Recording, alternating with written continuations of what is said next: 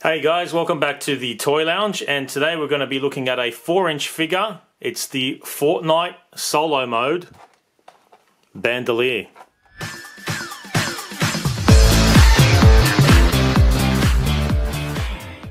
And our Fortnite bandolier comes to us courtesy of Jazzwares.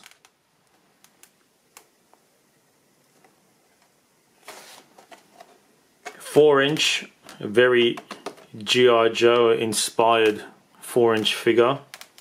I think one of the main reasons why I picked this up. Ages 8+, and again from the solo mode wave. Quick look at the back. Some artwork of the bandolier. No shirt, no surrender.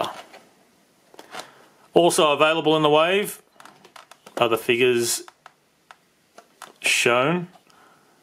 We've already looked at Technique, and we'll also look at the other 3 figures down the line. But for now, let's open up Bandolier and have a closer look of what we get inside. And we're back, and we have Bandolier outside of his packaging. We'll just quickly have a look at his accessories.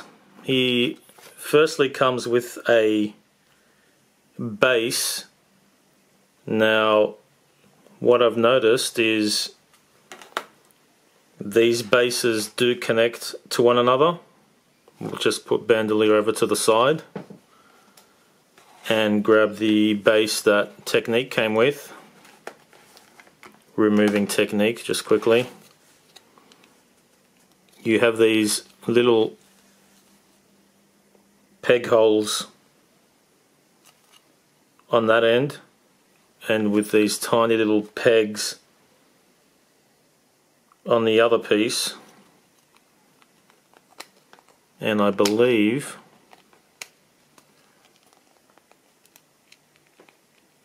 I don't know if I'm doing this right.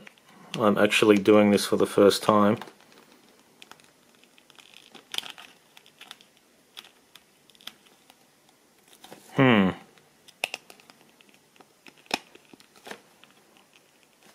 Always learning on the job. There you go. So you have to give it a bit of force, and they connect like so. And you could continue on with each figure you get, either on this side, that way, and so on, and have this create a diorama, if you like.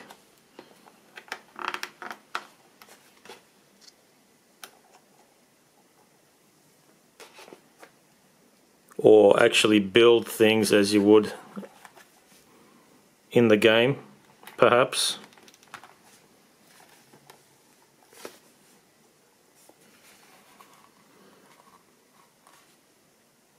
So yeah,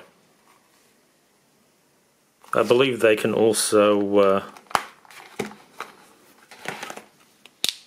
so you can also have them this way.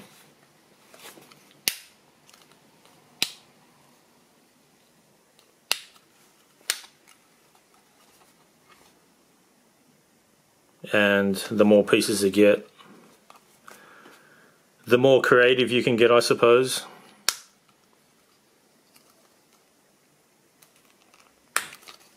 So yeah, that's that. And of course I'll show you guys as I go along with collecting more of these guys, with you know, what you can actually create with them. But yeah, moving on. The figure sits on the base quite easily. There's a, you know, at first you have to give it a bit of a push, but it's okay. In the end, he stands on it quite easily.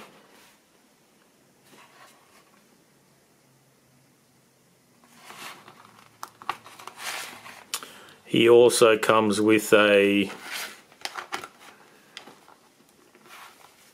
shark on a stick accessory, as I would call it.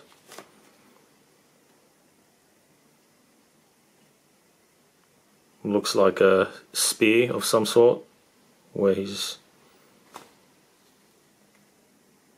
placed the shark through the spear.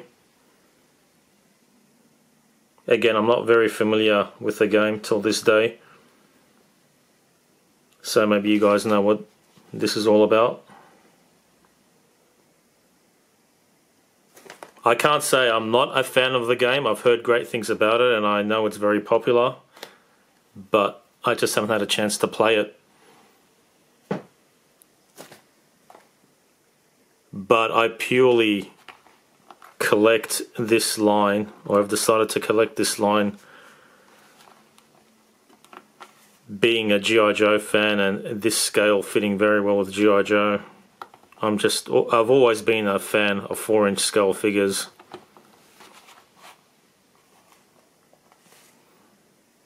Taking a look at the figure very closely,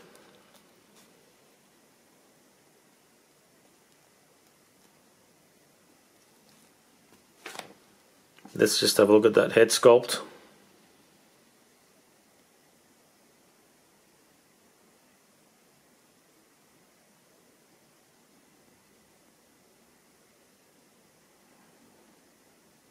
Nice detail on the gold framed sunglasses there, with his olive green headband. His very Mr. T like hairstyle, I guess.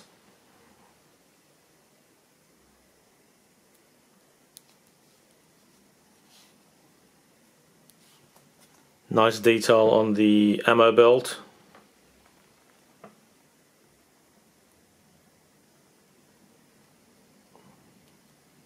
Bullets are all painted in gold.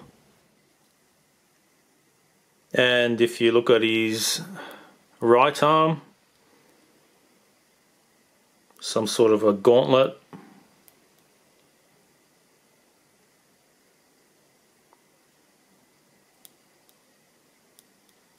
With some buttons there, maybe he uses that in the game, I'm not sure. Nice detail on the arm straps. They are also molded on, they're not removable. Some flexible rubber there with the knots.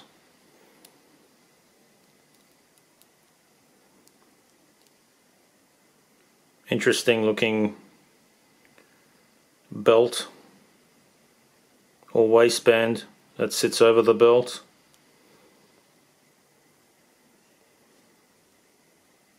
Some digital olive green camo pads with pouch.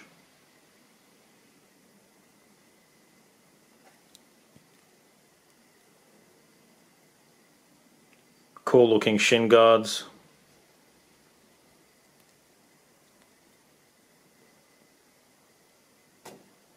Nice details on the boots as well. The paint overall on the figure is really good.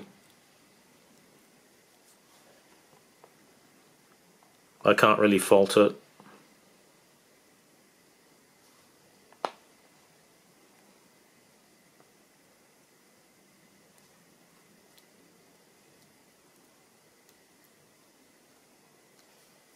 It looks like he has like the remains of where his shirt used to be. It looks like it's torn off, or it may be some kind of like pattern that's painted on him. I'm not sure, but my guess is it's a very worn out shirt that's been torn to pieces after some heavy battle.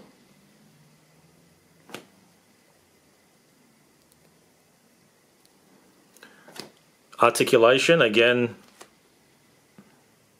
has all the same articulation as technique, which I really like. The head rotates on a ball right above, and there's also a hinge which helps him bring it forward and back.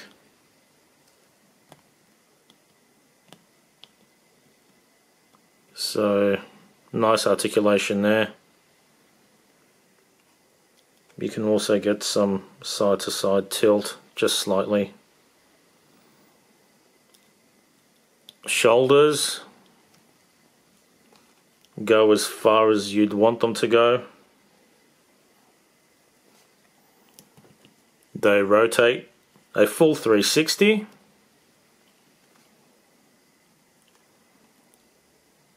They also rotate on the elbow, full 360.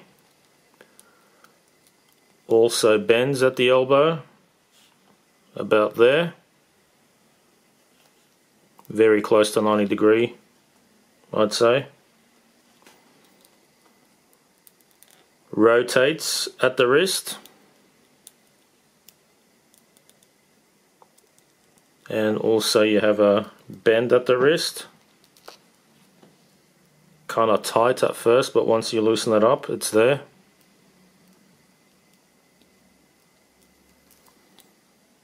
The mid-torso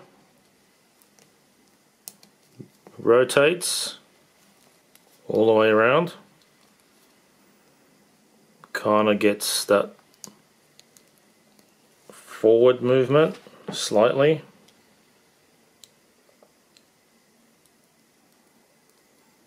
You have a cut at the waist that also rotates, just between the two belts there.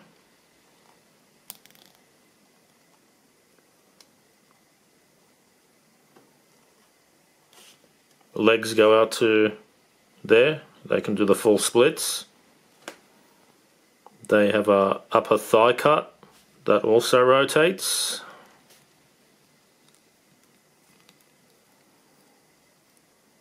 Double jointed knees. Knees go up to about there. Quite impressive. Ankles, forward and back. Do they pivot? I'm not sure. I guess you can get a slight pivot. Okay, so they don't rotate a full, well, they rotate a full 360, I should say,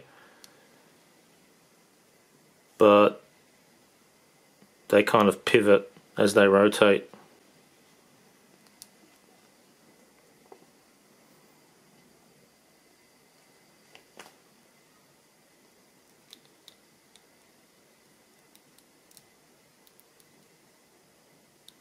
So that's quite impressive.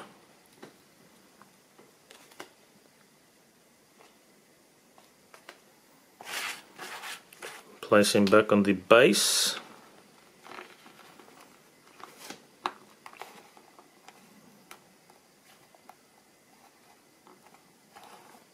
I do hope they release more military styled characters from the game.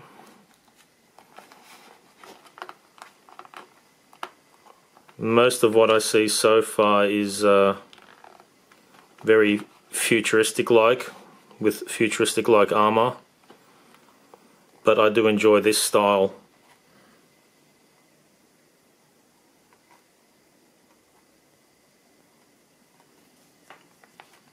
Very G.I. Joe inspired, if you ask me, or would fit in well with your G.I. Joes. Maybe as a dreadnought, perhaps. Just to give you an idea. But yeah, overall, again, very impressed with this figure, and I can't wait to review the others. So this line's definitely going to be something I'll continue to collect, hoping they continue to produce more figures, and I think they will. And just a quick look of how this line fits in with other lines.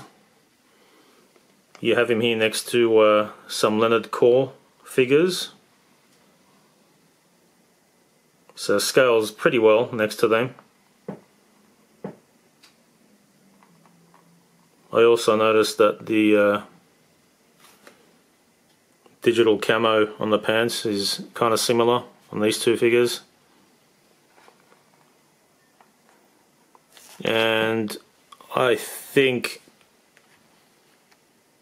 slightly taller than the Power Team Elite line, but still fits in well.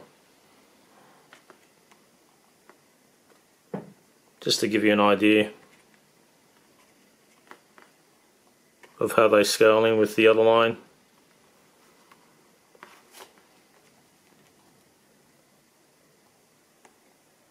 And stick around till the end of the video. I'm going to have this figure set up with some of the vehicles. Just give you an idea how they're scaling with the vehicles. So yeah, that's about it. Thanks for watching, guys. Stay tuned. There's more on the way. I'll see you next time.